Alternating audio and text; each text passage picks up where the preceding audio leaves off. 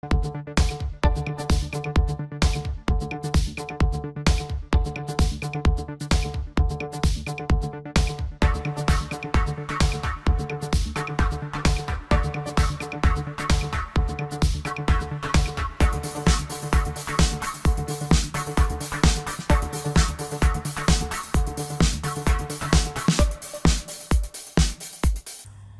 வணக்கம். நீங்கள் பார்த்துட்டு இருக்கிறது CAD தமிழ் யூடியூப் சேனல். நான் ஸ்ரீதர். இந்த வீடியோவில் நம்மளுடைய weekly CAD challenge drawing number 4 வந்து எப்படி ஃபியூஷன் 360 சாஃப்ட்வேரில் ட்ரா பண்ணுறது அப்படிங்கிறத பார்க்கலாம். இதாங்க நம்ம கொடுத்த இந்த டிராயிங். இந்த டிராயிங்கை நீங்களே ட்ரை பண்ணணும் அப்படின்னா இந்த டிராயிங்கோட PDF ஃபைல் வந்துட்டு நம்ம வெப்சைட்டில் இந்த வீடியோவுக்கு கீழே கொடுத்துருக்குறோம், செக் பண்ணி பாருங்கள். ஸோ இந்த டிராயிங்கை பொறுத்த வரைக்கும் ரொம்ப சிம்பிள் தானுங்க. ஒரு எக்ஸ்ட்ரூடு, அப்புறம் வந்து இங்கே ஹோல், இது நீங்கள் எக்ஸ்ட்ரூட் யூஸ் பண்ணி ஹோல் க்ரியேட் பண்ணிக்கலாம். அப்புறம் வந்து இங்கே வந்து ஒரு ரிப்பு, இந்த ரிப்பை வந்து நம்ம கீழேயும் மேலேயும் மிரர் பண்ணிக்கலாம். ஓகேங்களா? இப்போ நான் வந்து ஃபியூஷன் 360 சாஃப்ட்வேர் ஓப்பன் பண்ணியிருக்கேன். நான் ஜஸ்ட்டு போய்ட்டு நியூ அப்படிங்கிறத கிளிக் பண்ணி நியூ ஃபைல் எடுத்துக்கிட்டேன். இதை இப்போ நான் ஸ்கெட்ச் செலக்ட் பண்ணிக்கிறேன். செலக்ட் பண்ணிவிட்டு இந்த ஃப்ரண்ட் வியூ செலக்ட் பண்ணி ஸ்கெட்ச் கொடுக்குறேன். நம்ம வந்து சர்க்கிள் போய்க்கலாம். சர்க்கிளில் போய்ட்டு ஃபஸ்ட்டு இங்கே ஒரு சென்டரில் ஒரு சர்க்கிள் ட்ரா பண்ணுறோம். அடுத்தது இங்கே ஒரு சர்க்கிள் ட்ரா பண்ணலாம். இந்த இடத்துல 2 சர்க்கிள் இருக்குது. அதே மாதிரி இங்கேயும் வந்து 2 சர்க்கிள் இருக்குது. ஃபஸ்ட்டு சர்க்கிள் ட்ரா பண்ணிக்கங்க. ட்ரா பண்ணிவிட்டு அடுத்தது இதோட டிஸ்டன்ஸ், இந்த ஃபஸ்ட்டு பாயிண்ட்டுக்கும் இந்த செகண்ட் பாயிண்ட்டுக்கு இங்கே இருக்கக்கூடிய இதோட டிஸ்டன்ஸ் வந்து 100 mm. ஓகேங்களா? 100 மூவ் ஆயிடுச்சு. இப்போ இதோட ரேடியஸ் டயாமீட்டர்லாம் பார்க்கலாம். இது பாருங்கள், இந்த பெருசு வந்துட்டு பெரிய சர்க்கிளோட அவுட்டர் ரேடியஸ் வந்து 35 கொடுத்துருக்காங்க. இன்னர் சர்க்கிளோட டயாமீட்டர் வந்து மேலே பாருங்கள் 50 கொடுத்துருக்காங்க. ஓகேங்களா? ஸோ இப்போ நான் வந்துட்டு இது வந்து டயாமீட்டர் 70, ஏன்னா ரேடியஸ் 35 கொடுத்துருந்தாங்க. உள்ளே இருக்கிறதுக்கு டயாமீட்டர் 50 கொடுத்துருந்தாங்க. ஓகேங்களா? ட்ரா பண்ணியாச்சு. அடுத்து இந்த சைடு வாங்க.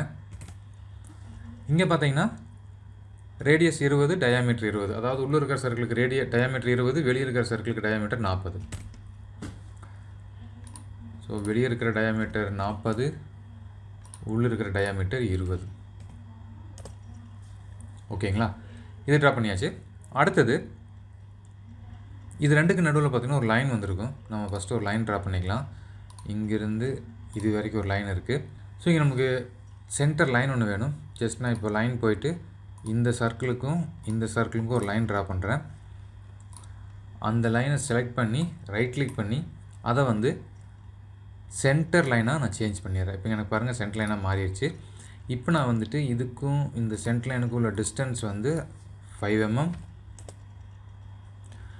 அடுத்தது அதே மாதிரி கீழே ஒரு லைன் வரும். நீங்கள் அந்த லைனை மிரர் பண்ணாலும் ஓகே. ஜஸ்ட் நீங்கள் இதை செலக்ட் பண்ணிவிட்டு இங்கே பாருங்கள் மிரர் இருக்குது. மிரரில் போயிட்டு செலக்ட் மிரர் லைன், இது வந்து எனக்கு மிரர் லைன் ஓகே கொடுத்தீங்க அப்படின்னா உங்களுக்கு மிரர் லைன் ஜென்ரேட் ஆகிரும். அடுத்தது நீங்கள் உள்ளே இருக்கிறதெல்லாம் டிலீட் பண்ணி விட்டுக்குங்க.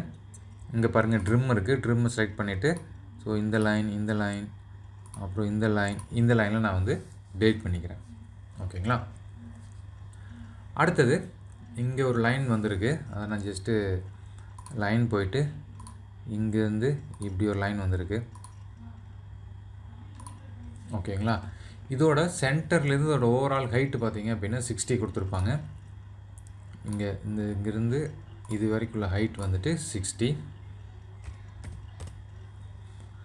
அடுத்தது இதோட திக்னஸ் வந்து 10 mm இருக்கும். அடுத்தது இதோட மிடில்லேருந்து இது வந்து 10 mm கேப் இருக்கும். இங்கே பாருங்கள், இது டோட்டலாக 20, இதோட திக்னஸ் 10, இதோட திக்னஸ் 10, ஹைட்டு வந்து 60 கொடுத்துருக்காங்க. அப்போ இது 20 அப்படின்னால இங்கேருந்து ரைட் சைடில் 10, இந்த பக்கம் லெஃப்ட் சைடில் 10 mm நம்ம எடுத்துக்கலாம். இங்கேயும் அதே மாதிரி நான் வந்து ஒரு லைன் ட்ரா பண்ணிவிட்டு அந்த லைனை வந்து சென்டர் லைனாக கன்வெர்ட் பண்ணிக்கிறேன். ஃபஸ்ட்டு ஒரு லைன் ட்ரா பண்ணியிருக்கேன்.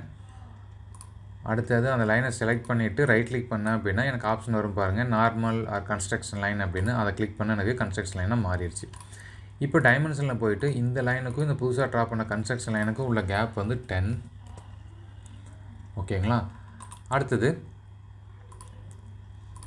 ஜஸ்ட் நான் இப்போ எஸ்கேப் கொடுத்துட்டு இப்போ கடைசியாக ட்ரா பண்ணதை மட்டும் செலக்ட் பண்ணிவிட்டு மிரர், இங்கே மிரர் லைன் செலக்ட் பண்ணிக்கோங்க. இது வந்து மிரர் லைன் கொடுத்துட்டு ஓகே கொடுத்தீங்க அப்படின்னு லைன் வந்துடும். அடுத்தது டெலிட் செக்மெண்ட், ட்ரிம் யூஸ் பண்ணிவிட்டு இந்த எக்ஸ்ட்ரா இருக்கக்கூடிய பார்ட்லாம் டெலிட் பண்ணிடுங்க. ஓகே, நான் தப்பாக டெலிட் பண்ணிவிட்டேன். And escape control Z, again trim இந்த portion. ஓகேங்களா? இப்போ எல்லாம் நம்ம கட் பண்ணியாச்சு. நமக்கு லைனும் black கலர்ல இருக்கு. இப்போ நான் வந்துட்டு finish sketch கொடுத்துறேன். நீங்கள் shift press பண்ணி மவுஸோட மிடில் பட்டனை press பண்ணி ரோல் பண்ணீங்க அப்படின்னா இது மாதிரி ரோல் ஆகும். இப்போ இதெல்லாம் வந்து எக்ஸ்ட்ரூட் போய்க்கலாம். எக்ஸ்ட்ரூடில் இந்த அவுட்டரில் இருக்கிற பிளேஸ் மட்டும் எக்ஸ்ட்ரூட் பண்ணணும். இந்த எக்ஸ்ட்ரூடோட திக்னஸ் எவ்வளோ அப்படிங்கிறத பார்க்கலாம். இந்த எக்ஸ்ட்ரூடோட திக்னஸ் வந்து 40 mm. ஓகேங்களா? பட் இங்கே மென்ஷன் பண்ணல. பட் இது ரெண்டும் ஒரே வேல்யூ தான். இங்கே கொடுத்துருக்க வேல்யூ தான் உங்களுக்கு இங்கேயும் வரும். இதோட திக்னஸ் வந்து 40 mm. ஸோ நான் வந்து 40 கொடுக்கறதுக்கு முன்னாடி இங்கே என்ன பண்ணிக்கிறேன் அப்படின்னா இதில் வந்து நான் சிமெட்ரிக் அப்படின்னு கொடுத்துக்கிறேன். ஒரு பக்கம் 20 கொடுத்தோம் அப்படின்னா ஆட்டோமேட்டிக்காக ரெண்டு பக்கமும் 20 டோட்டல் எனக்கு 40 ஆயிரும். ஓகேங்களா? இப்போ 40 ஆயிடுச்சு. நெக்ஸ்ட்டு இன்னொரு எதுக்காக நான் இப்போ அந்த சிமெட்ரிக் அப்படிங்கிறத சூஸ் பண்ணேன் அப்படின்னா அடுத்து நான் ரிப்பு ட்ரா பண்ண போகிறேன். அந்த ரிப்பு வந்து எனக்கு இது ரெண்டுக்கு சென்டரில் தான் வரும். அதனால தான் நான் அதை சூஸ் பண்ணேன். இப்போ நான் மறுபடியும் ஸ்கெட்ச் போய்க்கிறேன். ஸ்கெட்ச் போயிட்டு மறுபடியும் அந்த சென்டரில் இருக்கிற பிளேனை சூஸ் பண்ணுறேன். அந்த பிளேன் சென்டரில் தான் இருக்கா மேபி சம்டைம்ஸ் எனக்குமே கன்ஃபியூஸ் ஆகும். நம்ம ஜஸ்ட் ஒரு லைன் இப்போ ட்ரா பண்ணிவிட்டு அந்த லைன் கரெக்டாக இருக்கா அப்படிங்கிறத செக் பண்ணி பார்க்கலாம். இப்போ நான் ஷிஃப்ட் ப்ரெஸ் பண்ணி ரொட்டேட் பண்ணுறேன். இங்கே பாருங்கள் கரெக்டாக சென்டரில் இருக்குது. ஓகே, ஸோ அடுத்து ஜஸ்ட் நம்ம வந்து இங்கே இந்த ஃப்ரண்ட் அப்படிங்கிறத கிளிக் பண்ணிங்கன்னா உங்களுக்கு நார்மல் வியூ வந்துடும். ஸோ இதுக்கு நீங்கள் வந்து என்ன பண்ணிக்கலாம் அப்படின்னா இங்கே பாருங்கள் ரெண்டையும் கனெக்ட் பண்ணுறதுக்கு நம்மளுக்கு கான்ஸ்டன்ட் அப்படின்னு ஒரு டூல் கொடுத்துருக்காங்க. அந்த கான்ஸ்டன்ட் நீங்கள் கிளிக் பண்ணிவிட்டு இந்த சென்டர் பாயிண்ட் அதோட எட்ஜ் பாயிண்ட்டும் இதோட எட்ஜ் பாயிண்ட்டும் செலக்ட் பண்ணுங்கள். இது மாதிரி உங்களுக்கு வந்துட்டு மேட்ச் ஆயிரும். அதே மாதிரி இங்கே இந்த லைனையும் இதையும் நம்ம வந்து கான்சன்ட்ரேட் பண்ணிக்கலாம். அடுத்தது இப்போ நம்ம டைமென்ஷன் கொடுக்கணும். இதிலிருந்து இது வரைக்கும் டைமென்ஷன் பார்த்தீங்கன்னா 40 கொடுத்துருக்காங்க. நான் இப்போ டைமென்ஷன் போயிட்டு இந்த லைன்லேருந்து இது வரைக்கும் உள்ள டிஸ்டன்ஸ் வந்து 40. ஜஸ்ட் உங்களுக்கு எக்ஸ்பிளைன் பண்ணிங்க அப்படின்னா ஒரே ஒரு டைமென்ஷன் கொடுத்தா போதும். இது பிளாக்காக மாறிடும். இப்போ நான் ஃபினிஷ்டு ஸ்கெட்ச் கொடுத்துட்டேன். ஷிஃப்ட்டு இப்போ ரொட்டேட் பண்ணிக்கிறேன்.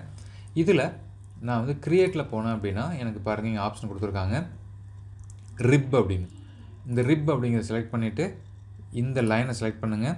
இந்த லைனை செலக்ட் பண்ணி உங்களுக்கு இது மாதிரி இருக்கும். நீங்கள் ஜஸ்ட்டு வந்துட்டு இதோட திக்னஸ் நான் வந்து 10 கொடுத்துக்கிறேன். அந்த 10 இதோட திக்னஸ்ஸு. அடுத்து நீங்கள் வந்து இங்கே பாருங்கள் ஃப்ளிப் டேரக்ஷன் கொடுத்துருப்பாங்க. ஜஸ்ட்டு ஃப்ளிப் பண்ணிங்க அப்படின்னா கரெக்டாக உள்ளே வந்து மேட்ச் ஆயிரும். அப்புறம் வந்து ஓகே கொடுத்துருங்க. ஓகேங்களா? அடுத்தது இதை மட்டும் நம்ம செலக்ட் பண்ணி மிரர் பண்ணிக்கலாம். ஸோ மிரர் பண்ணுறதுக்கு இந்த க்ரியேட் அப்படிங்கிறத நீங்கள் கிளிக் பண்ணிங்க அப்படின்னா கீழே பார்த்தீங்கன்னா மிரர்னு ஒரு டூல் இருக்கும். அந்த மிரர் செலக்ட் பண்ணிக்கங்க. இங்கே வந்து பாடிஸ் இருக்குது. அதுக்கு பிறகு நான் எடுத்துகிட்டு ஃபீச்சர் அப்படிங்கிறத செலக்ட் பண்ணிக்கிறேன். ஆப்ஜெக்ட் வந்து எனக்கு இதுதான் ஆப்ஜெக்ட்டு. அடுத்தது மிரர் பிளேன் வந்து நான் செலக்ட் பண்ணணும். எனக்கு இதுதான் வந்து மிரர் பிளேன். செலக்ட் பண்ணிவிட்டு ஓகே கொடுத்தா அப்படின்னா எனக்கு ஆட்டோமேட்டிக்காக அந்த இடத்துல வந்து அது க்ரியேட் ஆயிரும். ஓகேங்களா?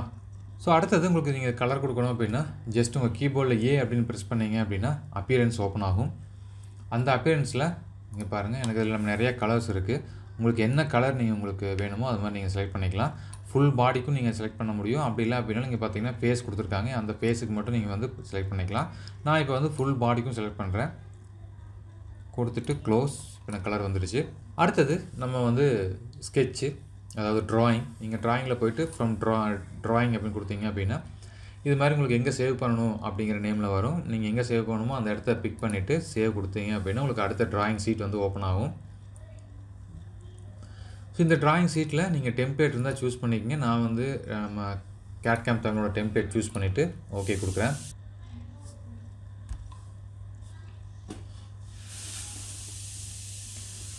ஸோ ஜஸ்ட் எந்த பிளேஸில் வேணுமோ அந்த பிளேஸில் பிக் பண்ணிக்கங்க. அதுக்கு அடுத்தது இங்கே வந்து எது மாதிரி வியூஸ் வேணும் அப்படின்னு செலக்ட் பண்ணிவிட்டு ஓகே கொடுத்தீங்க அப்படின்னா உங்களுக்கு அந்த வியூ இங்கே கிடச்சிது. அடுத்தது இதோட top view front view just select பண்ணிவிட்டு இங்கே போனீங்க அப்படின்னா உங்களுக்கு ஆப்ஷன் கொடுத்துருப்பாங்க ப்ரொஜெக்டட் வியூஸ் அப்படின்னு. அதை கிளிக் பண்ணிங்க அப்படின்னா நீங்கள் இந்த ட்ராயிங்கோட அடுத்தடுத்த வியூஸ் வந்து நம்ம செலக்ட் பண்ணிக்க முடியும். ஸோ இது மாதிரி நீங்கள் செலக்ட் பண்ணிவிட்டு அதே மாதிரி ஐசோமெட்ரிக் வியூ வேணும் அப்படின்னா நம்ம ஐசோமெட்ரிக் வியூ கூட வச்சுட்டு நீங்கள் டிக் கொடுத்தீங்க அப்படின்னா உங்களுக்கு கிரியேட் ஆயிரும்.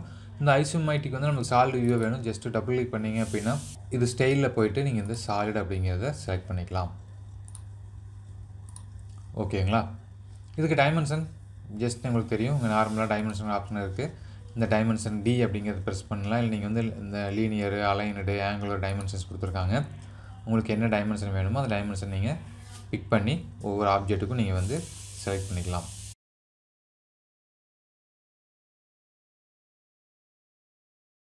ஸோ இது மாதிரி டைமென்ஷன் செலக்ட் பண்ணிவிட்டு நீங்கள் சேவ் பண்ணிக்கலாம். ஸோ இப்போ நம்ம இந்த weekly CAD challenge 4 fusion 360 software use பண்ணி எப்படி ட்ரா பண்ணுறது அப்படிங்கிறத பார்த்துட்டோம். இந்த வீடியோ உங்களுக்கு பயனுள்ளதாக இருக்குன்னு நினைக்கிறேன்.